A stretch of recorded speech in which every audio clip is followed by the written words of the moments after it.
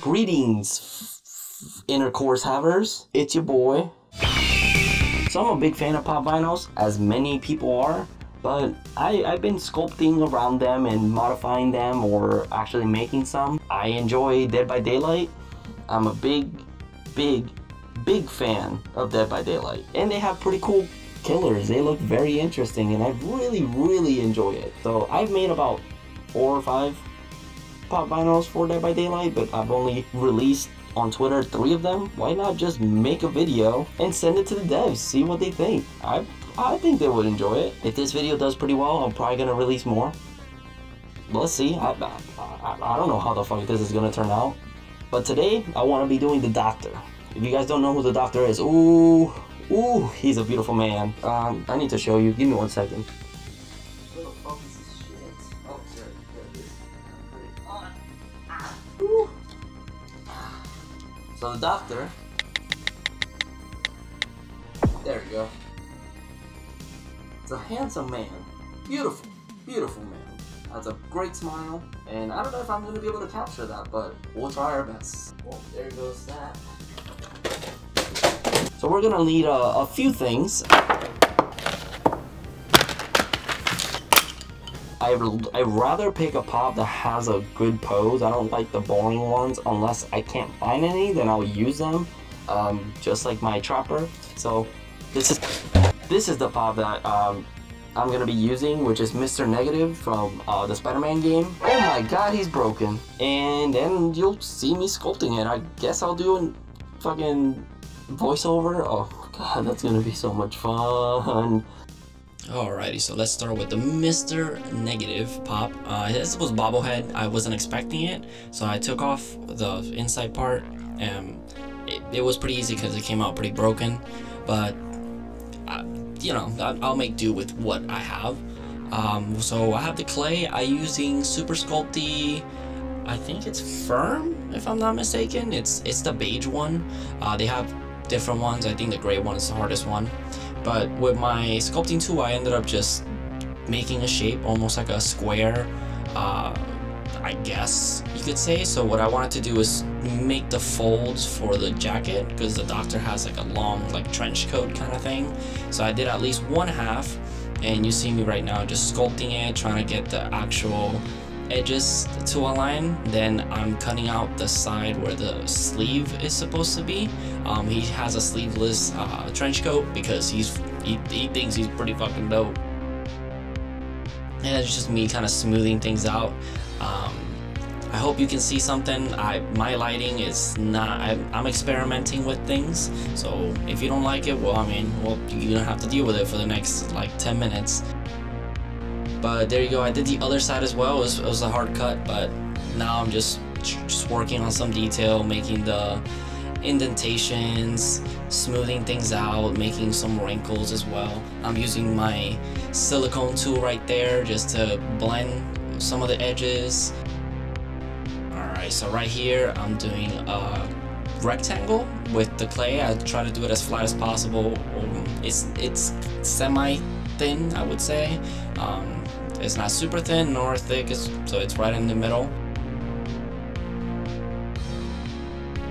Trying to make it as neat as possible, and this is gonna be the bottom part of it. You see, I'm trying to go all the way around and trying to make it meet in the very center of things. So you see, I blended it in. It looks like a little skirt. So I'm just blending in as much as possible, trying to make it look smooth as possible. What I do like about Dead by Daylight characters is that they have that rough, you know, weathered look. So, you know, you don't have to be completely neat about things. They, you know, it gives them a little charm. So right now I'm just making the indentation for the belt. And there we are. I'm just sculpting a little backpack thingy that he, or not backpack, what the fuck, the little pouch thing that he has on his side, and I just sculpted it right in there, make it nice and rectangled, yeah. So right now I'm just making a little worm so I can do the belt buckle. I'm just doing a pretty simple one. It's kind of like a U shape or a C, and there you go. I did one half, and then I'm doing the top half of it.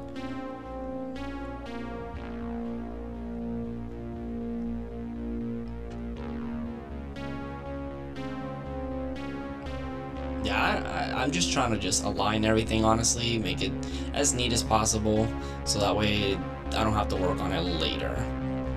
Right now, this is me trying to experiment on things. This was filmed at like 3 in the morning, so I mean, it came out pretty good, but it was an experiment. I was also hungover, as you see with the wristband.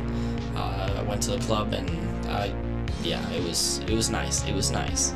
But yeah, right now you see I'm just trying to make like a makeshift collar.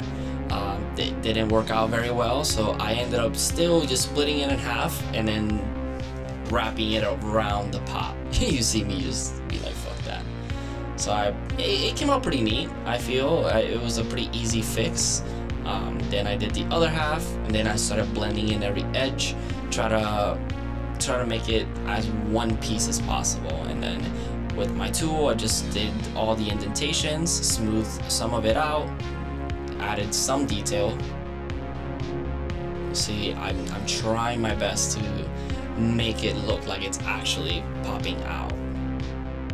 It was time consuming, but I feel like it was worth it at the end. The right side didn't come out as good, but it looks pretty good enough at least.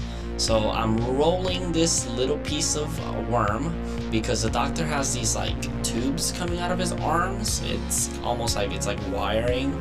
I know he has like 2 really prominent ones on, well, one in each arm. So that's what I'm doing. I'm trying to keep to the pop style where it's kind of simplistic. So I'm just doing 1 in each arm and blending it like almost so it looks like it's almost coming out of his skin.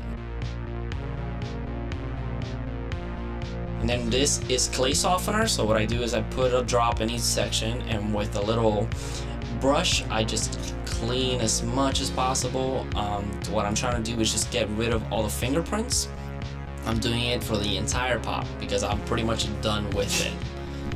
Excuse you, my dog's sneezing. I wasn't happy with the face or the headpiece for the Mr. Negative, so I ordered my own.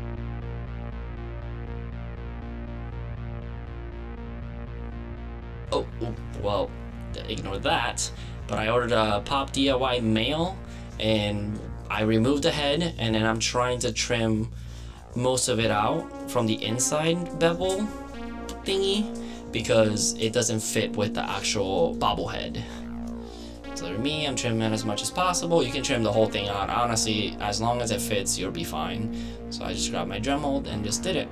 Then in this part, I didn't film the whole thing, but I just pretty much drew in the line where the headpiece goes, because he has like a little bandana where like the electrical shits are in the shits on top of the shits. So, and there you see me cutting the bandage on. You see me cutting the bandage because in there, yeah, pretty much that's what you're gonna have to do. Just pretty much measure it, make sure it goes all the way around. It barely got it, but I just ended up blending it in, make it out looking pretty good. With the sculpting tool, I ended up just like trying to make the edges as smooth as possible. I don't know if you saw me there, just flattening it out. So it came out pretty neat. And again, it doesn't have to be completely perfect because the doctor is all weathered and he looks like a zombie pretty much. So there you go. He kind of looks like a Karate Kid or something. I bought this thing called Bacon Bond, so it's pretty much like adhesive for clays. So you pretty much just put it somewhere that you like if you're not gonna blend in 2 clays together. So I put a dab in there, and then I put this little worm, and it pretty much just stays. And when you bake it, it pretty much just bonds. It's pretty cool. Well, bake and bond. So I didn't have to explain that. Pretty much that's all I did, just do a little worm so I can do like the eye hole, what do you call those, like eye holders or eyelid holders? I don't know, that's just crazy though. So I did another one because he has one on top and one on the bottom. He actually has two on top, but I wasn't gonna do two. I just did one and then one on the bottom, so it looks like it's spreading his eyes wide open. I don't know why I'm doing it with my hands right now, but I don't know what to do with my hands. So then I did the same thing in the opposite side. I cut through it so that way it wasn't as time consuming. The video's already long enough. So I did the same thing, same process, try to make it as straight as possible so it looks like wires or like steel. And then with my tool, I ended up straightening it up like that. There you go.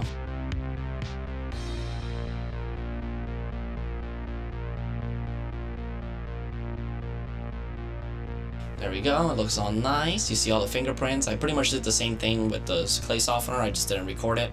But this is me. I did the first one and it didn't record, so I'm doing it again. It doesn't come out as black, it's just that my brush had some black paint that it wouldn't come off, so I didn't care, it was fine, because I was gonna paint over it anyways. No, I just roll up a long worm and then I cut it 2 sides. And I do 3 on top, horizontal and then vertical. So there you go, there's the 3rd one. I roll a really long one and I cut it 2 sides. Man, this song is so fucking good though.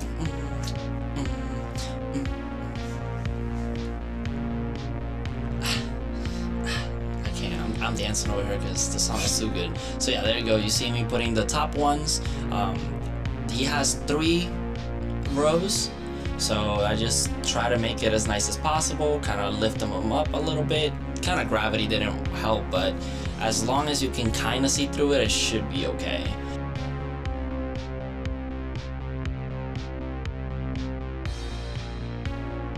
Yeah, you see it kind of, gravity does not help, but I tried my best to make it look like it's lifted up.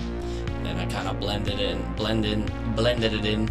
I kind of blend in the corners, then I do some more baking powder. I love this shit, so, and it came out sturdy as fuck. So you see me struggling. Jesus Christ, dude, why do you shake so much? Alrighty, so then baking time. So what I do is just follow the instructions. Mine is 275 degrees for 15 minutes.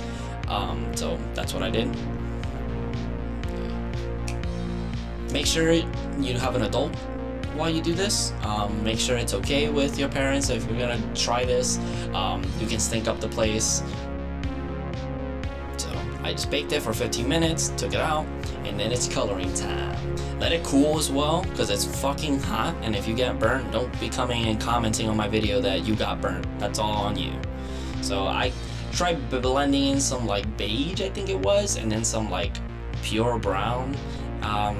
I tried making like a dark skin tone color, because the doctor, that's his skin tone. It's a little lighter, honestly, but it works out since he's also all pretty weathered. So I think it came out looking pretty good at the end, or it came out pretty good. I skipped most of it because it's just the same process. I did a couple layers, I waited for it to dry, and I redid it. Then I did the top part.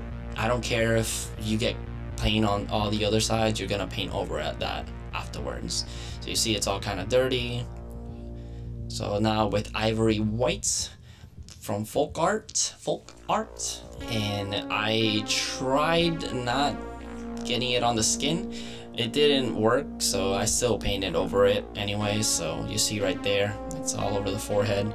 So, but I just kept going and did the underside and the top, so that way it didn't look like a beige like line. So it took me a little bit.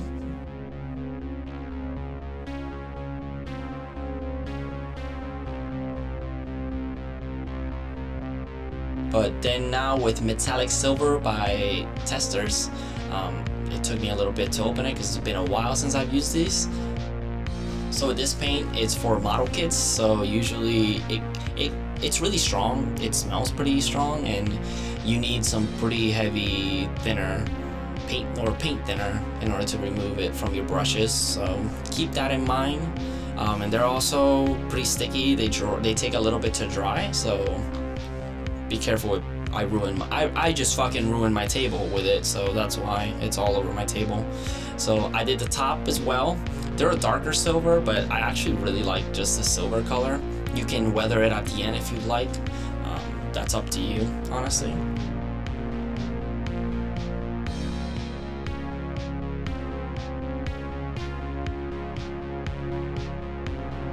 That's it for the head.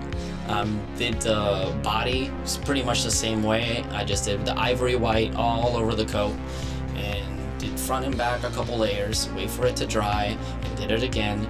And you don't have to be neat with this, you don't have to be perfect, just because you're gonna have to weather this anyways. And I like the rough look to the pops. I think it looks really great for the killers, and it just adds a lot of character. But that's on me. It also gives me an excuse to be a little bit lazy, to be honest.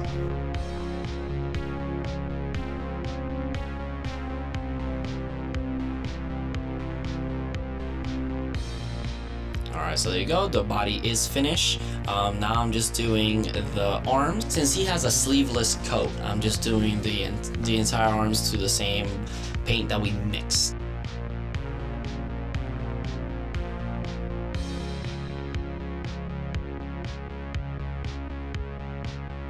Alright, so there you go, we did the fingers, and then I didn't film this, but with the bright blue, I kind of did different shades of blue and then painted the weapon and his eyes. I did like a lighter with a little bit of darker blue.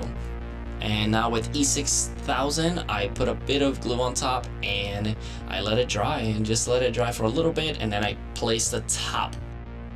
Now, please enjoy the little montage, and if you like it, please subscribe.